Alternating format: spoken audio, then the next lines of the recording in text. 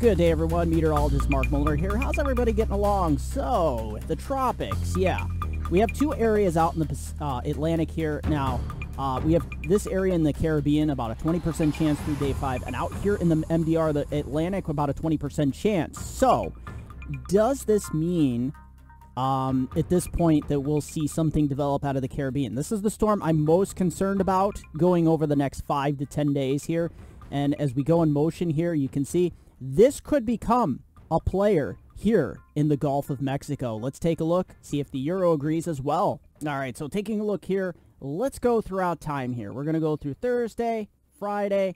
Here is those two areas. So what we're looking at here essentially is weak systems to begin with here. So we got these areas south of the Caribbean islands, and then we got this area out here by the Cape Verde Islands. So we'll continue to watch these two systems. I'm less concerned about this system out here towards the Cape Verdes because, as I'll show you in time, the models tend to want to recurve this system out into the Atlantic, so it will be less of a threat, although Bermuda, you will have to watch out for this. So let's put this into motion, see what the modeling is showing here. So this is by Monday, next Monday, August 29th. So as you can see, we don't see too much in the way of activity out here. There is a big wave coming off the Cape Verde Islands here, but look at the tremendous amount of shower and thunderstorm activity here just east of Jamaica. Right over Port-au-Prince here, Haiti, lots of copious amounts of rainfall. This could be a big rainfall maker as we head throughout time. And let's continue here. Take a look at this. This is through Wednesday, August 31st. And take a look at this. We take it into the Eastern Gulf. Now, granted, this is pretty far out. This is Friday, September 2nd by this point. But take a look at all of the rainfall that would be moving up. And this does start to look like a minimal hurricane at this point. So, you know, GFS is kind of has been indicating that we could have an Eastern Gulf of Mexico system here. So we'll have to continue to watch for this. But you see out here in the Atlantic, here is that system, that second system. It does start to become a hurricane by this point. Another tropical wave out here. 2 more tropical waves we'll have to watch. But watch this as we go in motion. This hurricane, these hurricanes tend to get stronger and then they recurve out in the Atlantic. Now, granted, this is September 3rd. Take a look at this. So we start to have what I was talking about in the previous video segment. We have this area of high pressure starting to build west here. And will this system move to the west? Well, let's take a look here. As we go throughout time, we got Saturday, Sunday. Look at this. Do not focus on this one point, but yes, we are showing a hurricane. It looks to be potentially a major hurricane over Louisiana. This is too far out to say if this trend will hold. There is pretty certainty at this point that we will have a system coming out of the Caribbean. What it does in the Gulf is remaining to be seen, but there is indication that this high-pressure system will continue to build west, and that could eventually move that system further west. And you can see out here into the rest of the Atlantic, take a look at this hurricane. It's actually showing recurving well before Bermuda now, so that's good news for Bermuda. And we show that landfall there in Louisiana, and then look at that. Becoming a big rainfall maker. It's too early to say if this will become a flooding event inland. But, you know, if this were to hold true, that would be a tremendous amount of rain here for the Mid-Atlantic, Northeast, and the Ohio valleys. All right, so taking a look at the Euro here, let's take a look because we want to get some confirmation from the Euro here that things are going to go as planned. You know, the GFS can really throw some things out there that can be kind of erroneous at times. So let's take a look. So yeah, the Euro is kind of hinting, you know, there's something out here in that secondary region, maybe something here as well. There's that high pressure. We're going to see if that builds west, like the GFS indicated, because that's going to show us of any potential sort of thing coming out of it as we approach the Gulf of Mexico. So this is Sunday, August 28th. So there it is. We're starting to really ramp up shower and thunderstorm activity here in the Caribbean. And as we go throughout time here, take a look at this. Yeah, we start to get somewhat of a low there in the north central part of the Caribbean. It's kind of convoluted with a bunch of moisture here, but there is definitely weakness. One thing to note on the Euro, here is another secondary system that was kind of showing up on the GFS as well. So that's showing up on the Euro as well. So is that system, that secondary system I was showing behind it as well. So the Euro is kind of confirming what we initially thought here. with the GFS. However, as we go towards Saturday, September 3rd here, it's interesting to note this system here becomes more of a player than it did on the GFS. This system stays weaker since it's in close proximity to the close to the Caribbean islands here. Big system coming off the coast of Africa here. And as you can see, we have a lack of high pressure here. So what does that ultimately mean? Well, it means that this system could eventually just get hung up, become a strung out low, kind of enter the Gulf of Mexico slower, so to speak, instead of bending westward quicker.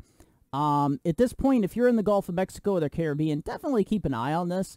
I'm waiting for more confirmation here from the Euro, but one thing's for sure. Look at this out here. The Euro is definitely indicating, kind of confirming with the GFS that we are going to see an uptick, but the pattern is a bit different. Take a look at this low pressure system. This is a trough along the U.S. East Coast. Could this if these systems out here become stronger, they could get picked up in this trough. And this high pressure is way up here, so we don't have any high pressure helping steer this Caribbean low up to the west like the GFS was indicating. All right, so taking a look at the Pacific here, let's see what we got going on here. Well, Eastern Pacific is dead as a doornail. Look at that. Yeah, that's going to lead to the uptick in activity in the Atlantic. As I said before, we do have some systems out here in the Western Pacific here. Take a look at this. This is Tropical Storm Ma'an, 65 mile per hour. It's not expected to become a typhoon. It is coming in towards just south of Yanjiang here. So we should continue to watch the system move to the west and become mainly here a big rainfall maker in southern China. Other in the news out here, you know, the northern Philippines had to deal with a lot of rain. We do have another system heading out here towards the, Japan. And as we take this, let's go further out and see if there's any chance of development across the entire Pacific. Well, as you can see, let's just back that up. Ma'an moves inland there. You can see becoming a big rainfall maker across southern China. That heads inland. We're also watching, and I forgot to mention this to you, take a look at this. This is Typhoon Tokaj here, just east of, at this point, Japan. 85 mile per hour sustained wind. It is accelerating to the northeast here, and that will pretty much be out of the picture as well. So as we go in time, is there anything that really catches the eye out here in the Pacific? Well, there is a potential typhoon out here towards Wednesday, August 31st. That approaches here from the south. There's Japan. So this could, depending on how close this comes here, come close to Japan. And here in the Eastern Pacific, we will start to have some of these systems line up here. You can see there's potential, but look at the Mexican coast is pretty well clear here. And as we continue in time, take a look at this. This typhoon pretty much kind of stalls just south of Japan, and then it starts to wobble here towards Taipei, Taiwan. So this is something we'll have to watch. It is Saturday, September 3rd, so at this point, yeah, it's far out. A lot can happen. A lot can change. But at this point, we'll continue to watch it here because that pretty well pummels towards just south of Shanghai here. So we'll have to watch for that there, depending on where that system is. All right, so taking a look at the upper level pattern here, let's take a look through the rest of August and the beginning of September. So what we're looking at here is that trough continuing here across the east. You got high pressure building here along the U.S. East Coast. And here out west, we have that ridge as well. So let's see if this continues in time here. This is Saturday, the weekend. Look what starts happening. We start to get ridge. That's with that heat building across the east, and we get a big old trough in the west and central part of the U.S. So as we continue through the rest of August here into the beginning of September, we're going to start to see that ridge start to wane a little bit here along the east. We're going to start to see a little bit of troughiness kicking up with this trough. We'll see if this lifts out to the northeast here. But as you can see in time here, definitely the trend is more stormier here, especially on the Euro. But look what's going to replace it behind it. And it'll be interesting to see if this can make it to the East Coast and push. It's going to be hard to push this low out because look how much blocking there is up here in southern Greenland. But if we can get this ridge starting to develop across the east, it will steer those hurricanes more in a northerly fashion here, and it would affect the U.S. East Coast and the Gulf Coast tremendously. So I wanted to show you the difference here between the GFS and the Euro. Take a look at the upper pattern. So yeah, come late in the weekend, we start to see, there it is, that ridging across the northeast. That's just like with the Euro. And as we head through the next week or so, through the rest of August, it's kind of lining up at this point with the Euro here. You can see, although the trough is a bit more progressive, it's able to lift out much quicker. So look what starts forming behind it September 1st here. This ridge really starts to take over. So this is the big difference I wanted to show you that was showing up in the tropics too on the Euro initially. Is the Euro is indicating that this area of high pressure is not going to build west the way the GFS is. And see, this is Friday, September 2nd. That storm that's coming out, showing up here, by this point, would be forced further west if this high pressure on the GFS verifies and pushes west. If the Euro is right, at this point there won't be any high here, and there'll be a trough along the U.S. East Coast. So at this point, the question is, on the Euro, does it kind of meander towards the west, or does it eventually get picked up in the westerlies, or this trough, this base of this trough? Or it could actually move east of Florida. There's a lot of solutions with this, and that's why I want you to stay tuned. All right, the HRRR model. What is going on here? Look at this across the Gulf Coast. This is just going to continue as we go throughout the week. Let's take a look. The northeast is clear as a bell up here, but look at this.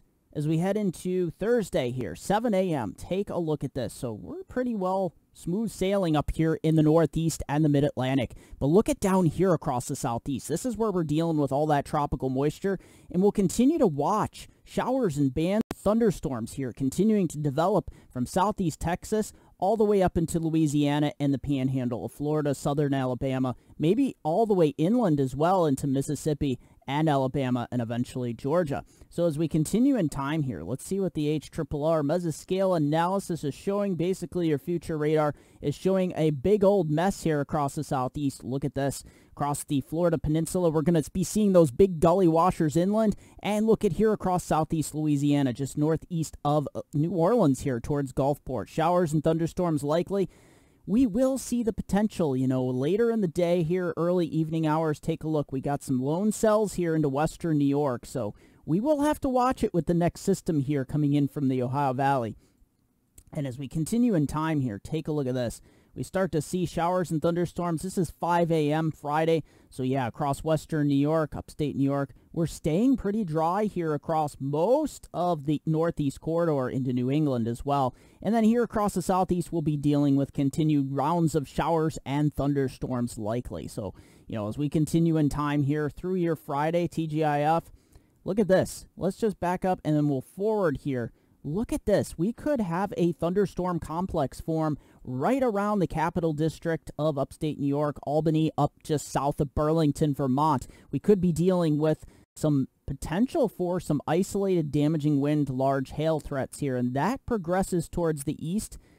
And look at that. We start to get some stronger cells here down towards the New York City area, Newark, New Jersey, just south of Kingston, Newburgh area. Take a look at that. And then we get a redevelopment back towards Lake Erie here, northwest Pennsylvania, towards 1 p.m. Friday. So we'll have to continue to watch for that and look at that. So yeah, Friday is a day we might have to watch in the northeast here for some isolated severe. This is not going to be widespread damaging wind, large hail, but some of these cells here could contain a damaging wind gust, large hailstones, that sort of thing. So watch out for that. And here in the northeast corridor as well, we could have some stray, stronger cells here in some of these embedded lines and as well. And then down in through the southeast here, your TGIF is going to be dodging between raindrops here in New Orleans, up towards the panhandle of Florida into Georgia as well. All right, rainfall totals here. Let's take a look at the total QPF, see what's going on here. It's definitely bullseye time across the southeast. Northeast, we're not going to see a whole lot. Most of it's going to be bottled up here into northern New England, northern New York. And look at this along the Gulf Coast. You know what? I want to go straight to the Gulf Coast first. So let's actually take a journey, a little jaunt on here to the southeastern part of the United States. This is where our bullseye is going to be through early next week. Look at this. Yeah, this is pretty solid. This is 2 to 3 inches here into the red, and here into the yellows here across central and southern Mississippi into west central Alabama. This is where you could see 3.5, 4, maybe 5 inches locally higher. Across the Florida Peninsula, you're seeing 1 to 2 inch solid totals. So a lot of decent rainfall out of this. It's helped keep the temperatures cooled down as well. And as we head to the northeast, I wanted to briefly show you this. Look at this. This is through Saturday. So those storms on Friday are mainly, as I was showing you, going to drop 1/4 to 1/2 inch in most of northern upstate New York, 1/10 to 1/4 inch across Pennsylvania, parts of New Jersey, and into New England. And as we head to next week, it's not till next Wednesday that we see the next chance of showers and thunderstorms pushing in. So we're going to see another dry spell move through come the weekend into early next week. All right, viewers send in photos and videos. Look at this beautiful rainbow by Derek Rentschler. Just sent in nice rainbow, Lebanon County, Pennsylvania, August 22nd, 2022 here. Take a look at this beauty. This was on August 22nd at 7:10 p.m. in the evening. Look at this. This is nice. So, yeah. Nice sight to behold. You don't see these too often, but, you know, this time of year you can get sun shining behind those storm clouds as the storm's moving east, and look what you get. Beautiful rainbow. Nice capture there, Derek. All right, and John here from, take a look at this, thunderstorms without rain in Islip, New York. Take a look at this. This was on Tuesday, August 23rd here. So nice capture there. Thunderstorms without rainfall here in Islip, New York. Hopefully you can get some more decent rainfall as the drought is continuing to expand, although some areas got some drought relief. All right, so taking a look at high temperatures here, those are actually mins. Let's take a look at maxes here. Take a look at this. This is Thursday. Look at the 90-degree line is pushing way to the north here. That's, for people who want some more temperate temps, that's not looking very good. We head into the weekend here, well, TGIF, that's close enough. Take a look. We see an initial shot of 70s up here, but we're stuck with like 90 degrees up here into parts of New York City, Atlantic City, these areas. Heat's building out here in the central part of the U.S. So let's kick it towards the weekend here. So, yeah, we're going to see an initial shot of cooler air, 70s above this line. But we're going to build. You can see we still have plenty of upper 80s here in parts of the mid-Atlantic, 90s as well, D.C., Atlantic City up to almost 90 in New York City. But see this area of heat? Let's take a look and see what happens with it. Is it headed east? Well, it does look like it initially. See, Sunday we see a surge of mid to upper 80s here into the northeast, so most temperatures will not be in the 70s by this point. And take a look at this. We're at 91 in Wilkes-Barre, Scranton, 90 in Albany. This is your Monday. It's more like the dog days of summer, and some of you will be going back to school. It won't feel like fall. It'll feel like summer. And take a look at this. As we head into Tuesday, that just reinforces. Look at this area of 90s in the northeast. So going into September, we could be looking pretty warm here. Extended outlook for my hometown viewers, Binghamton to Scranton's Upper Susquehanna River Valley. Take a look at this. Thursday will start off sunny into the mid to upper 80s. Humidity and heat will be building into Friday with that next front. Chance of showers and thunderstorms definitely likely after, particularly between 2 p.m. and 10 p.m. We'll be seeing highs approach the upper 80s, and we could have 1/10 to 1/4 of an inch with locally higher amounts over 1/2 inch in some of those bigger gully washers. There is a chance of damaging wind, large hail, but it will be a very minuscule threat. So any storm could become severe, but it's going to be isolated severe. Into Saturday and Sunday, things clear out. We'll be approaching 90 by Monday. Take a look at that. Hot as a firecracker. As always, I want to thank you for joining me for this edition of Weather Eastern. There's links in the description down below for all the good stuff. I am working on my winter weather 2022-2023 outlook. Get my Facebook page at Media Mark. That's my main page. Also, Weather Northeastern. Also, Twitter at Weather Eastern. As always, smash the like button, question, or comment down below. Thanks for joining me.